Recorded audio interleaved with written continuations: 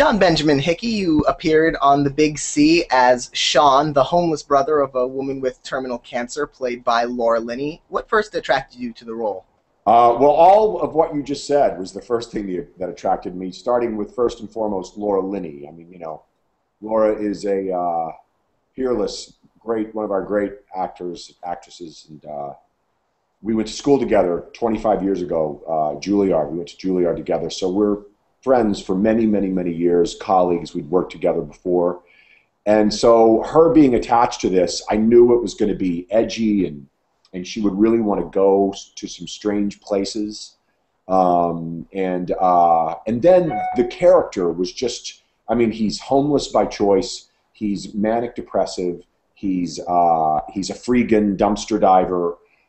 He's a mass of contradictions. So, it was just like a field day for an actor to be able to get to bite off a lot of that. And, I played a lot of doctors and DAs and nice, quiet suburban dads in my career. And this was a chance for me to really go out on a limb. So, just about everything attracted it to me.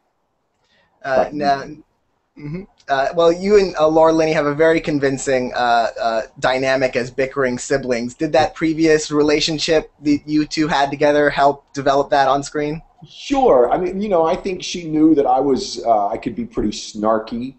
And, I like to kind of push her buttons as well in life.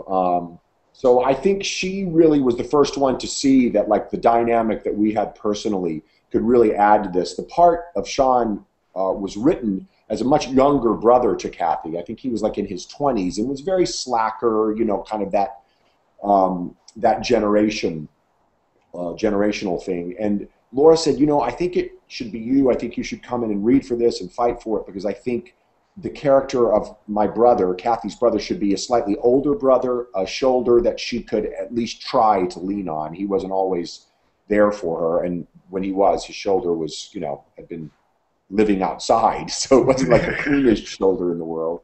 And I really, once she described that to me, I really saw the potential in having that kind of a relationship, that sort of slightly older brother fraternal relationship.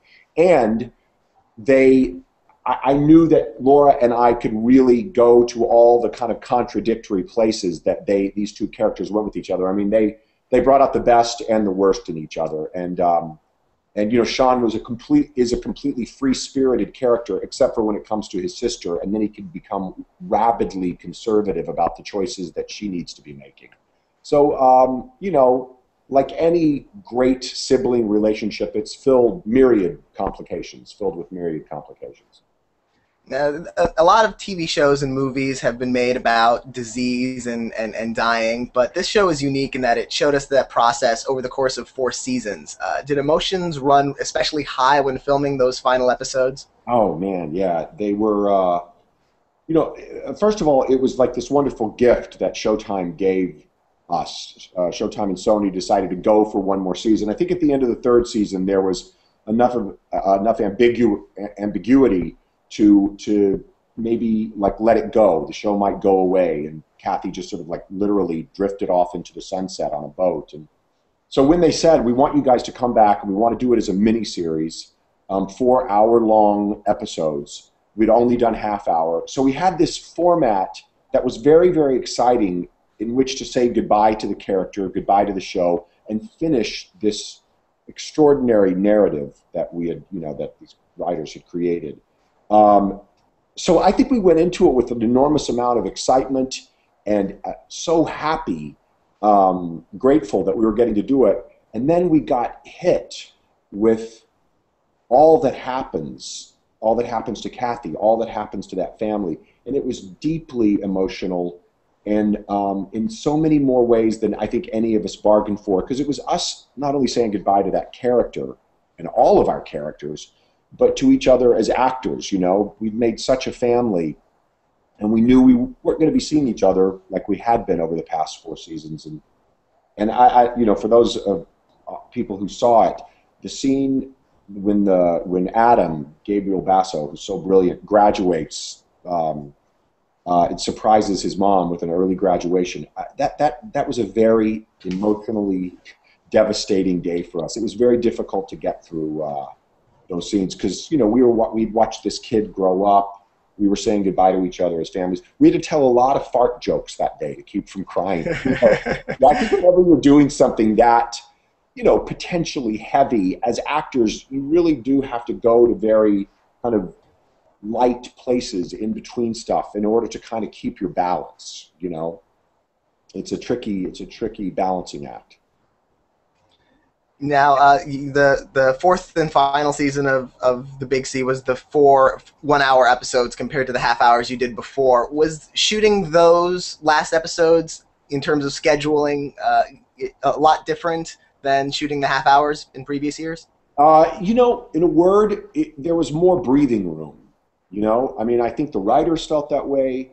I think certainly we as actors playing these characters felt that way. When suddenly you have, you know, 30 more minutes in which to tell your story, you could feel, and it wasn't like they wrote more, there was just opportunity for silence more. And I think actors, you know, love silences, love being able to let looks, you know, speak volumes. And somebody like Laura, I mean, you know, just her, that smile of hers alone is so deep. So I think, you know, I think really it gave us a chance, all of us, to breathe. And the show, I think, for so many seasons, for the 3 seasons prior, really went to extraordinary and amazing lengths to keep a real comic universe created around this person with this terminal illness, which of course is the opposite of funny. And they succeeded greatly in doing that. But we did some really crazy shit and all that time. Ooh, can I say that word? We did some crazy stuff. We did some crazy stuff. And I mean, I ran a gay phone sex line, and my character was, you know, identified as straight. I got involved in a throuple. You know, we did some nutty stuff. But in that 4th season, we all felt like laser focused on Kathy and on supporting that storyline to its end. And you know, I don't want to say inevitable end, because I don't think, and none of us were trying to say that cancer, that kind of cancer, is a death sentence, but this particular story, I think it was necessary for it to conclude that way. And we felt like the focus was so much greater this season, and we're so happy to get to do that. Now, as you've mentioned, in addition to being very emotional, the show approached the subject of cancer with a sense of humor that's rare to see. Mm-hmm. Were you ever concerned when starting up on this show that tone might put some people off, or that not everyone would sort of get into that tone? Sure, yeah, you know, and I think that it's a measure of the show's success that it could divide people. I mean, I think there's probably people out there who, you know, find the notion of making a comedy about cancer anathema. Those two are just mutually exclusive. They do not go together. But you know, so many of our fears were set aside by. I mean, you know, we didn't have huge audience for our show, but we had a very devoted fan base, and so many people were survivors, or like, so all of us, either, you know, survival or people have lost someone to cancer. And so many people came up to us and said, the thing I love most about the show is how funny it is and how imperfect all the characters are. Like, Kathy does not deal with her disease in a saintly fashion. You know, she acts out a lot. My phone's ringing. It's probably my agent, hopefully with a new job. Stop in a second. I'll call you back. So I think people really appreciated its irreverence in the face of this disease. You know, and they would come up to all of us and said that. I love that Kathy was a screw up. I love that brother and sister behaved just as selfishly after her diagnosis than before. That life goes on, and you hopefully learn how to deal, but that's on a day-to-day basis. You know, a lot of the times you're just flying by the seat of your pants. And I think Kathy was a great character who really flew by the seat of her pants and acted out on some crazy impulses, and people really appreciated that. And you've done a lot of film and TV work, but you're also a theater vet. Would you say theater is your first love? How good does that picture of New York look behind me? See, I'm kind of leaning over a little bit because there's my hometown right there, Central Park. That's great. No, it does, doesn't it? Uh, yeah, I've done. You said it was about theater and television. You used to ask, right? I saw you. Yeah, would you say theater is your first love? I think yeah, sure, because I come from the theater. I'm a New Yorker, and I've had very rich experiences in both television, film, and in the theater. But being in a Broadway play, being in a hit Broadway play, and I've been lucky. I've been in a few of them.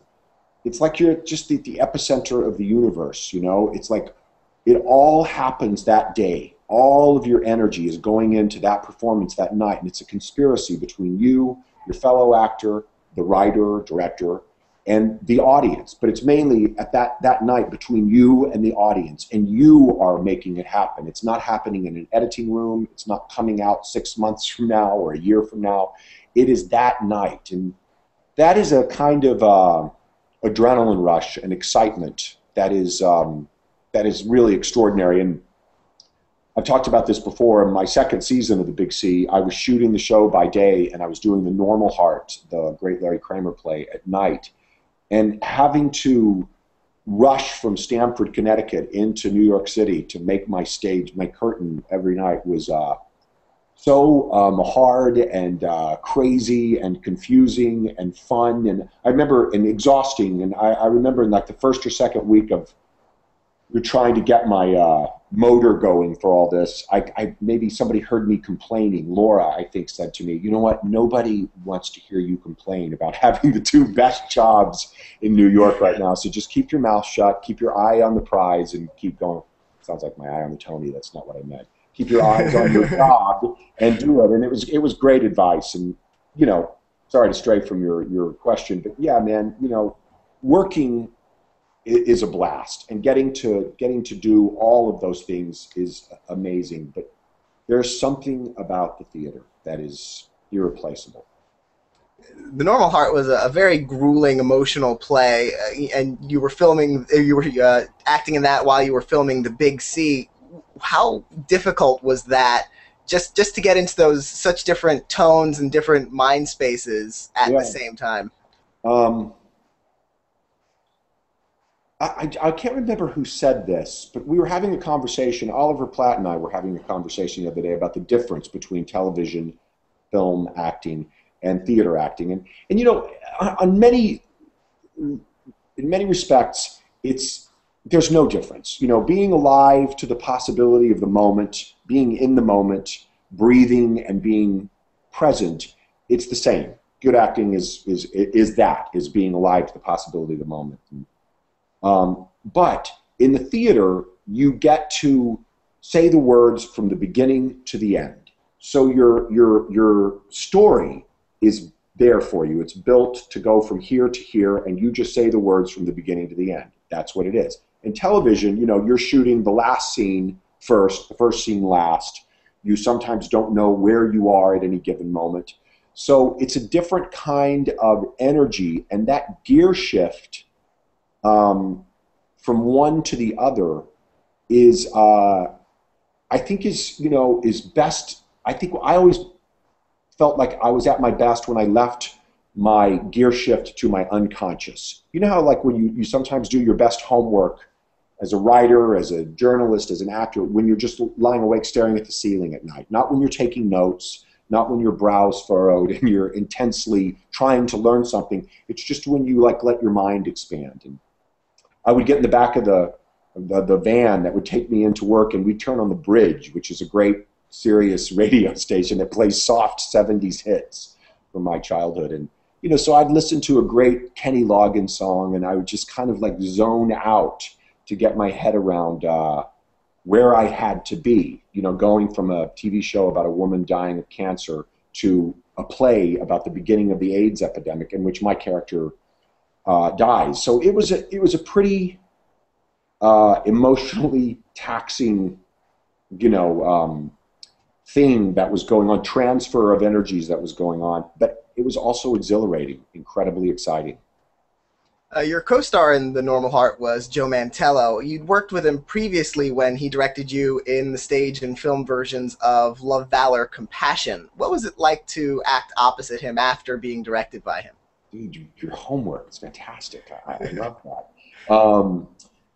It was just, it was great. You're so lucky when you've been around as long as I've been around, and I have been. I remember I read something when I was doing The Normal Heart. There was a piece on me somewhere and said, veteran actor John Benjamin Hickey. I was like, veteran? I'm a veteran already? Joe and I had known each other 20 years. He's directed me in Love, Valor, Compassion, the play and the movie, and in 5 other plays. These were years ago. We actually hadn't worked together as director and actor in quite a few years. I need to do something about that. But then when he was the first one on board to do this Normal Heart reading as a benefit, and he came to me and said, I really think you should do this part with me. And the part that I played, it had never been played by an actor the same age as Joe's character. It'd always been played much younger. And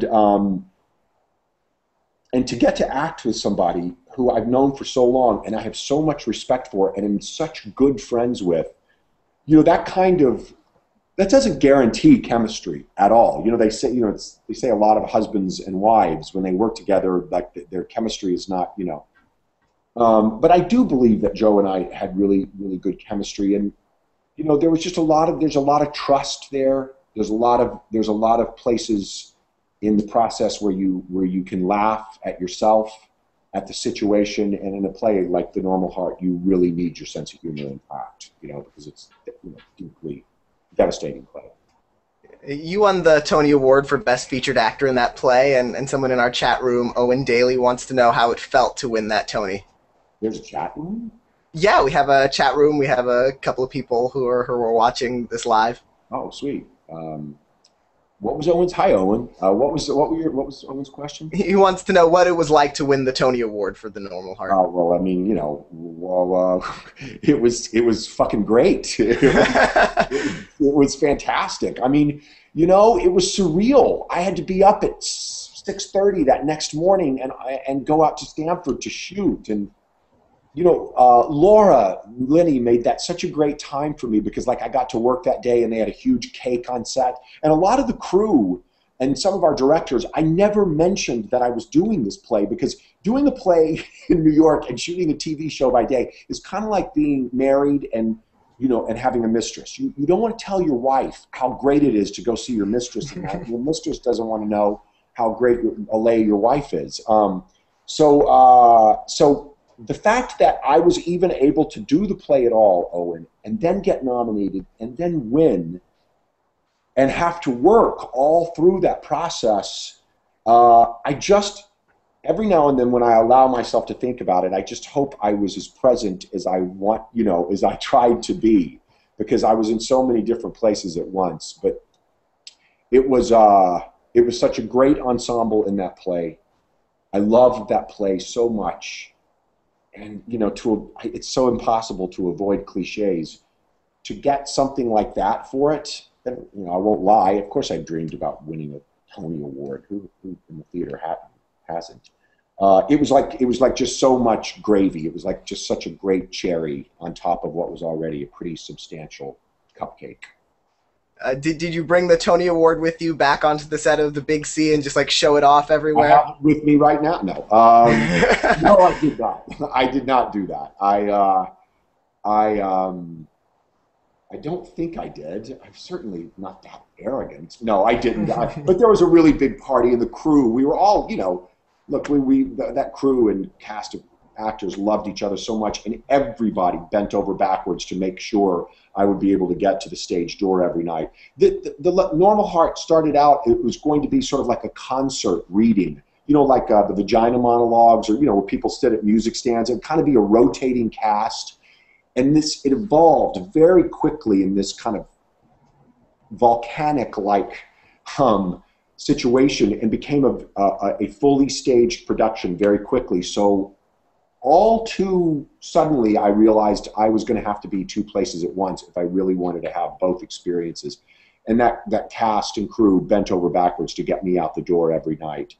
So it was a great celebration, even though I did not bring my Tony Award and flaunt it. Tonys are they're like, they're small. So I could have carried it, whereas an Emmy, you're like... Yeah. My partner is a writer on Modern Family, and he's won Jeff Richmond, and he's won Emmys, and of course for that wonderful show. He actually wrote an episode that Cam and Mitch that's based on us about their competing prize sizes. Oh, wow. Yeah, I remember that. Yeah, that's totally based on us because he was like, I'm going to bring one of my Emmys to New York. And I was like, no, you're not, because it's like, powers over. It looks like it's going to kill the Tony. Grab the Tony. It's too big. He eventually did. It's also okay.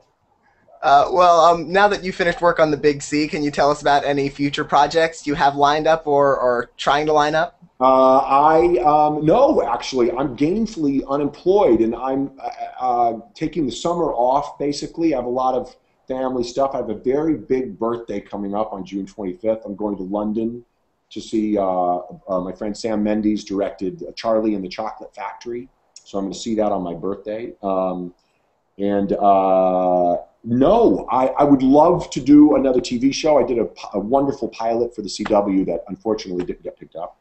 But I've had such a great ride as Sean, man. It's just been such a wonderful, completely out there, left of center experience as an actor, that it's going to, I think I'm going to have to breathe a little bit before I decide what's next, or the universe will show me what's next. I want to kind of just relish the last season of the Big C, and that's just a long way of saying I don't have a job, dude.